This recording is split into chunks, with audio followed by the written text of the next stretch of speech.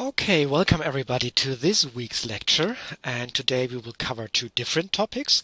First topic will be problem solving, and the second topic will be expertise. And problem solving will be the major part of that, and expertise will be a comparatively smaller part. This is the overview of today, so we will have an introduction. This is the first part. Then we have two videos speaking about the different theories. The first video will cover behaviorism, Gestalt Psychology, and Representational Change Theory. And the second video then the information processing approach and analogical problem solving. And then we have a final video on expertise, which will be a little bit shorter.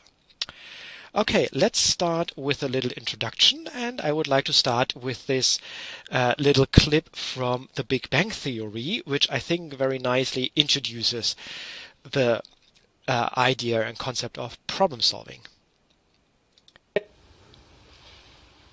The problem appears to be unsolvable. Maybe we could run some computer simulations. There are too many variables. It would take forever. We've got to be missing something. Let's start again. The movie is playing here at 7:20, here at 7:40, here at 8:10, and here at 8:45. All right, these theaters have to be eliminated. Why? They're state-of-the-art, digital projection, 20-channel surround sound. Yes, but they have no icy machines. Despite my aggressive letter writing campaign, I might add. What about the multiplex here? The seats are terrific. They have Twizzlers instead of red vines. No amount of lumbar support can compensate for that. Well, it's going to take at least an hour to eat, and I don't see a Sheldon-approved restaurant proximate to a Sheldon-approved theater. We could eat after the movie. Unacceptable. The delay would result in tomorrow morning's bowel movement occurring at work. Hang on. There's a 7-Eleven here. We smuggle Slurpees, which are essentially ices, in under our coats after having a pleasant meal either here, or here. Wow. I don't see how we missed that. Excuse me, in what universe are Slurpees ices? That's how we missed it. Sheldon, would you be prepared on a non-presidential basis to create an emergency ad hoc Slurpee icy equivalency? Oh, Leonard, you know I can't do that. Okay, I guess we only have one option. Yep, I don't see any way around it. Bye, Sheldon. See ya. They'll do it.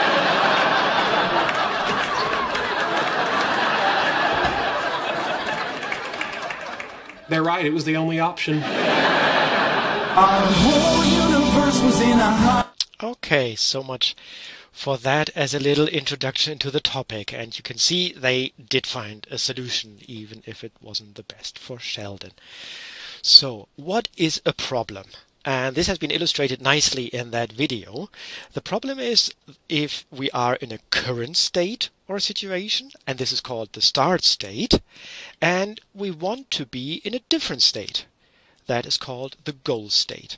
And what is crucial for that, so that it qualifies as a problem, is that it's not obvious of how we get from the start state to the goal state.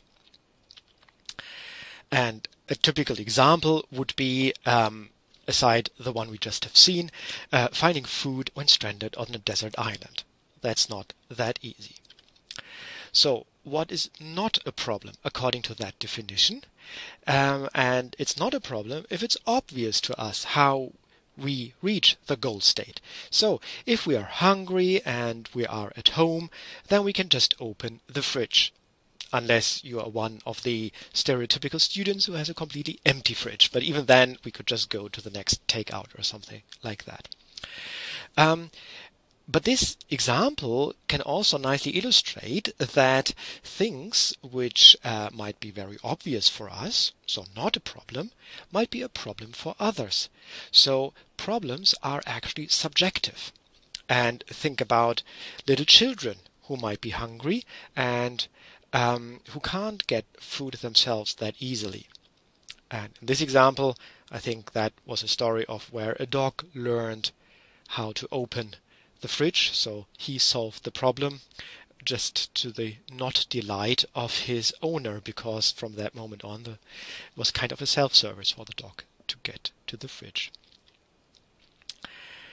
There are different types of problems. They have been classified, and these types can be classified by the definition of how well the start state, goal state, and strategies are defined.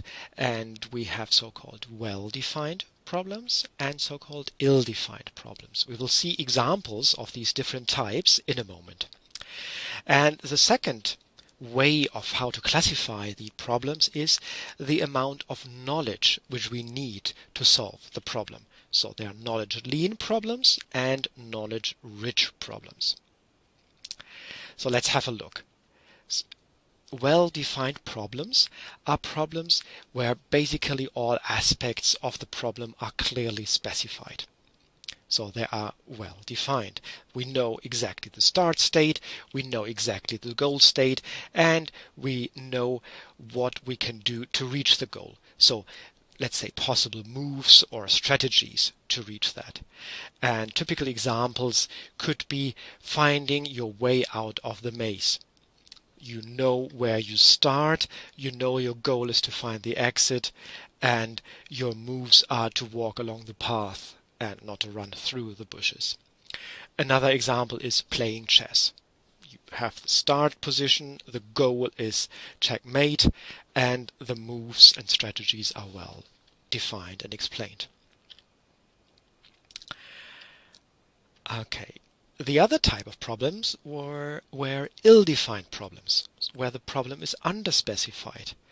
So it might be unclear what exactly is my starting point, or what exactly do I need, or the goal state where I want to get to, how exactly does it look like, and also the strategies of how to get there might be unclear. And suppose, as an example, you have a very urgent appointment and you locked your keys in your car. So what could you do?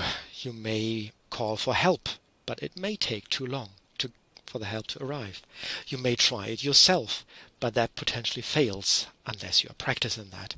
You could smash the window, be quite straightforward with that, but that incurs additional costs. So you could think of strategies, but nothing is ideal, so it's hard to know how to solve that problem in the best way to be on time to your appointment. Just further examples, because basically in our everyday life, most of the problems we are facing are ill-defined problems. For example, if you're studying or in school and you have to write an essay, that is an ill-defined problem, because of course the goal is clearly defined as get an A star or as good grade as possible, but how? How do you do that? How exactly has the perfect essay to look like? That's much more difficult to define than in chess to say, okay, it needs to be checkmate. And that means the king of the opponent is not able to move anymore. And you can beat him with another figure. Just as an example. Or being punctual on a date. Because there are so many variables in getting there, you may even need to use public transport, which may not be the most reliable thing.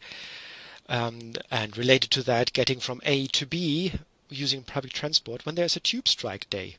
So do you call a taxi, but taxis may not be available? Do you walk? Do you cycle? Loads of different things. I hope that illustrated that. Now we said we have one type of classification, well-defined and ill-defined, and the other type of classification is regarding knowledge. How much knowledge do I need to solve the problem? And knowledge-rich problems are problems which we can only solve when we really have specific background knowledge for that problem. And when we look at studies in expertise, which we cover in the second part of this lecture, then these studies often use knowledge-rich problems. And a typical example is chess, for example. Another example is to find a fault and repair an electronic device. You need to know background knowledge about how the device exactly is working, which components work which way, that when you use this how's it called, soldering thing, that you don't overheat elements to break them, and things like that. And knowledge lean problems, you don't need any specific knowledge for that. And with the problem statement itself, you already have all relevant information. And the example from before, which we had, perfectly qualifies as a knowledge lean problem. Find your way out of a maze. You don't need to know much more than that. You know, okay, there is an exit, there is an outside world, and I can walk along the maze and have to find and search for it. So to summarize, we have well-defined versus ill-defined problems, and we have knowledge-rich versus knowledge-lean problems. Of course, the boundaries between each of them are fluid, and it's not always possible to say this is very clearly a well-defined or very clearly an ill-defined problems. This is a smooth transition between these extreme endpoints. And both types are independent of each other. So we have all potential combinations like well-defined knowledge-rich, well-defined knowledge-lean, and ill-defined knowledge-rich and ill-defined knowledge-lean problem. And in research in psychology on problem solving, mostly well-defined knowledge-lean problems are used.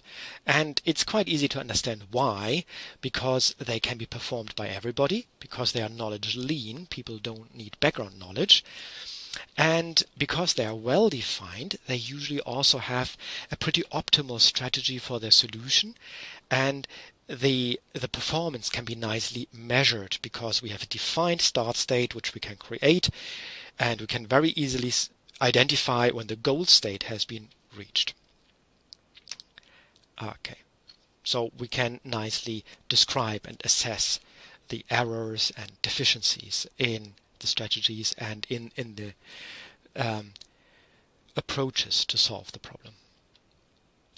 As usual, if you have any questions, please post them on the relevant discussion forums on BBL. And hopefully see you in a bit for the second part.